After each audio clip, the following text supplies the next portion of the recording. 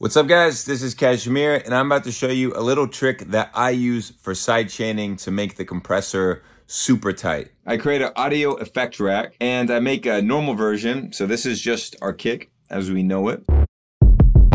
And then I make another channel and this is muted and this puts a transient designer on it. You could use anything. I like transgressor and I just got rid of the sustain. So before it sounded like this. And when I turn off the sustain, it's just catching the transient.